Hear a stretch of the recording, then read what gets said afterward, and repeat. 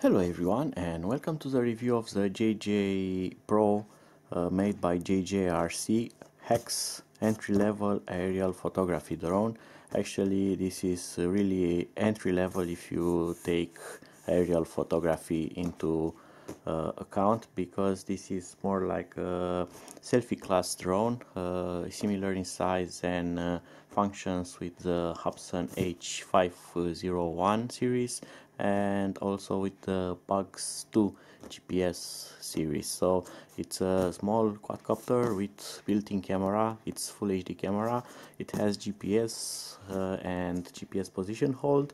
It also streams FPV to your mobile phone in this case, and that's about it. We'll see other functions or features and where this is placed between the other models. So it has a flight protection, also called an electronic fence. It has automatic return to home. You can change the camera, but they only give you one camera with this model and there are no other cameras on the market for it. And it has a 2-cell LiPo battery, 2000 milliamps, and those are all the specs. So let's take it out of the box and we'll see more about it.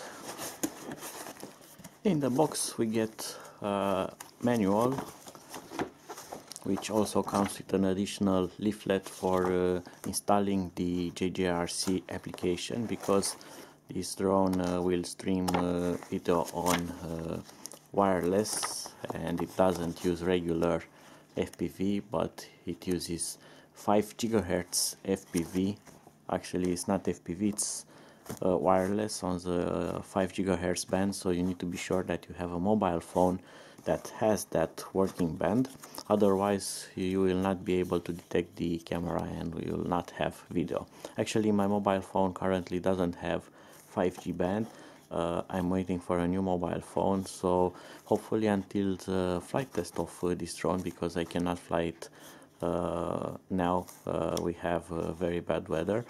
Until my mobile phone comes, maybe the weather will get better and I will be able to connect to the camera, so that's a warning, you need a appropriate mobile phone.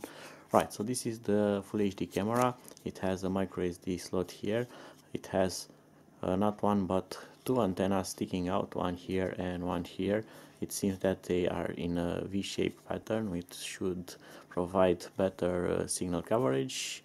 And as the lens, it comes of course with a protection foil over it. So let's see what we get in the small pockets here. There is a key for holding the motors and putting on the propellers or taking them off, a screwdriver, a micro USB cable, and here we get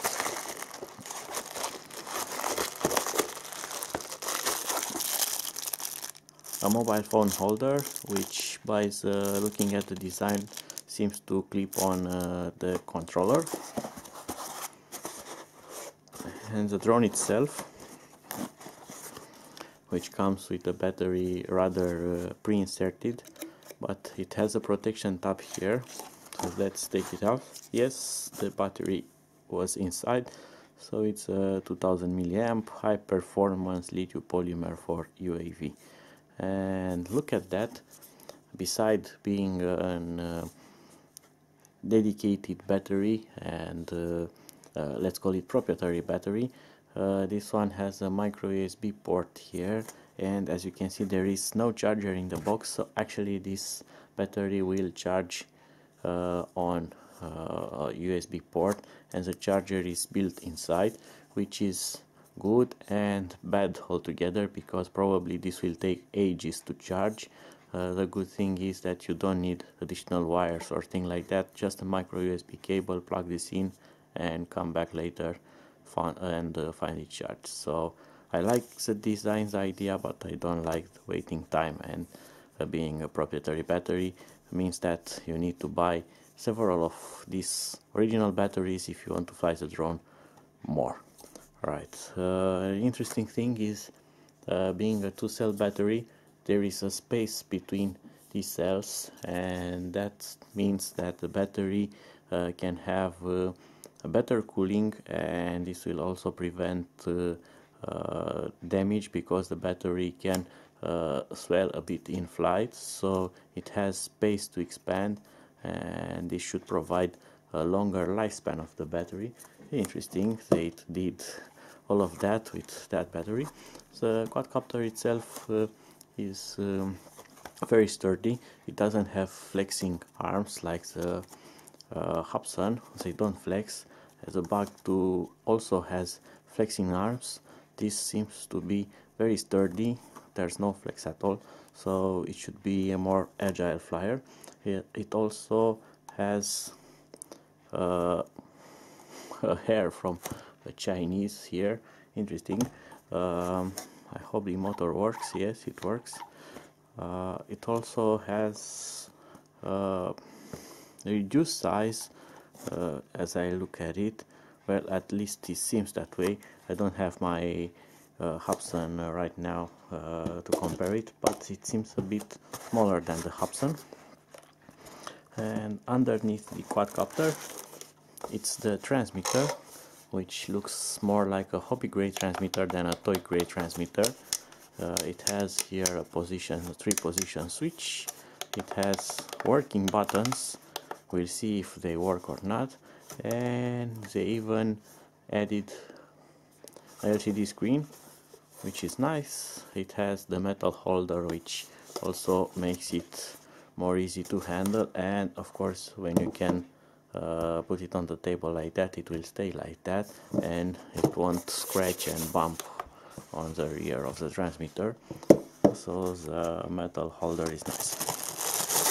We also get propellers in the box, and it's an odd number. We get 3 A propellers and 3 B propellers, so it's not 2 sets, it's just 1 set and one spare for each type of propeller. They could at least put another 2 propellers and call it a 2 set. Not very nice of them. So let's see, will this power on or not? Before plugging in the battery and turning it on, I'm also going to install some batteries into the transmitter. I have installed the battery, so I'm going to power on the transmitter, and look at that. It's very nice. It has an inverted LCD screen which shows telemetry, GPS status. It has actually a lot of information there. We are going to take a closer look immediately, so I'm going to now power on the quadcopter. I have inserted the battery. It just clicks into place and it has a release tab here. I have not added the camera now because I will add it without any kind of reason, because I will not be able to connect to it.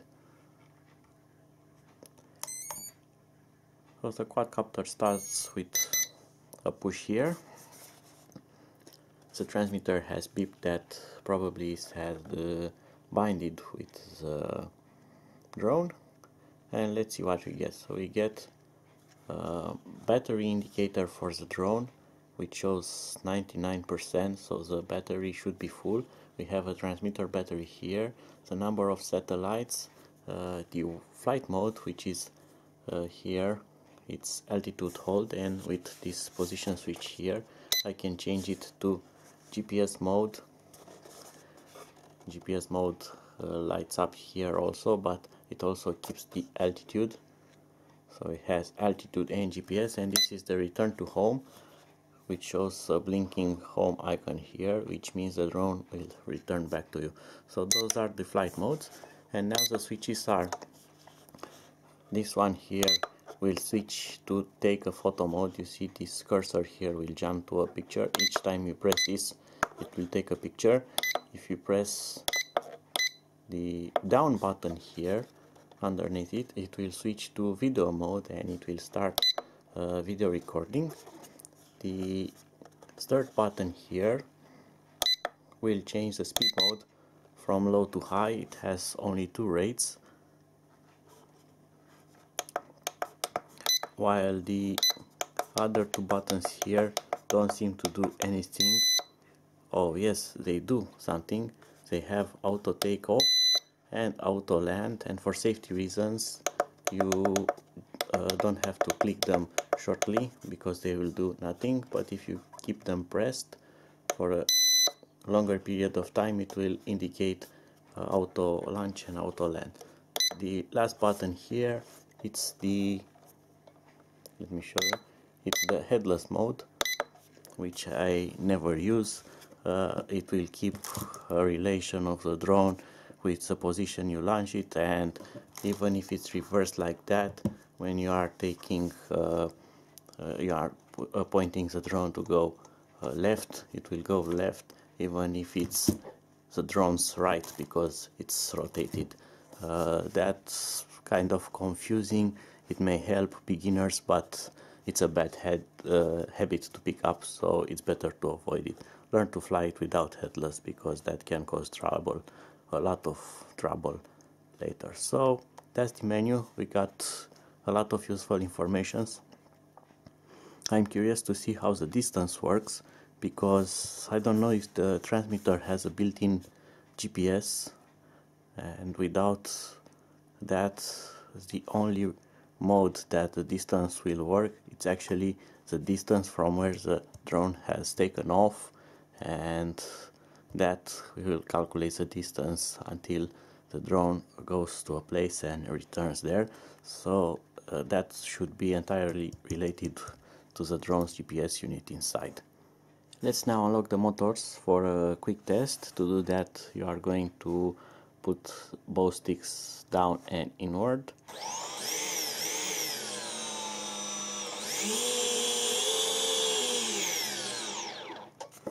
And those are the motors.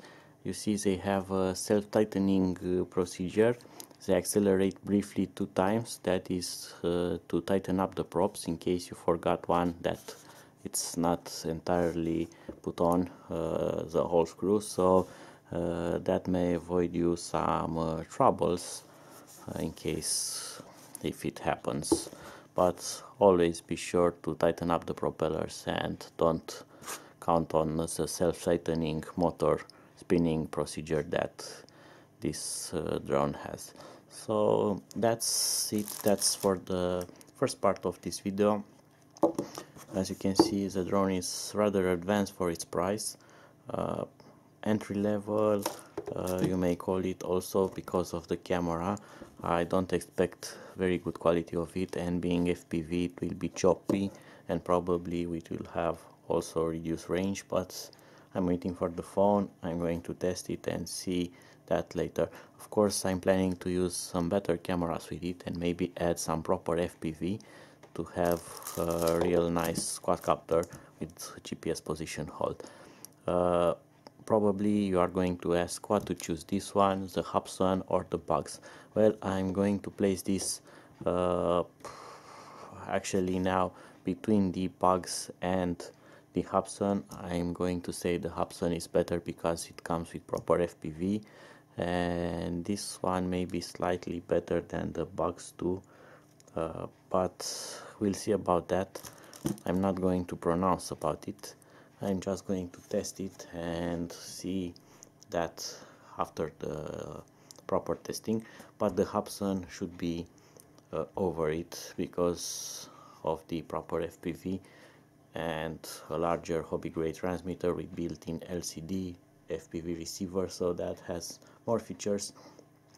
That also has follow me, it has orbit. This one doesn't have, which means there's no GPS antenna in this after all. They can implement such things with using a mobile application on your smartphone, but it's getting complicated, and we all know that applications on the phones are not the best way to control a drone. They are fun, they make them easy and portable, but you will not have the same precision as using sticks. So until the flight time, be sure to follow my next upload, and you'll see it then. Bye bye.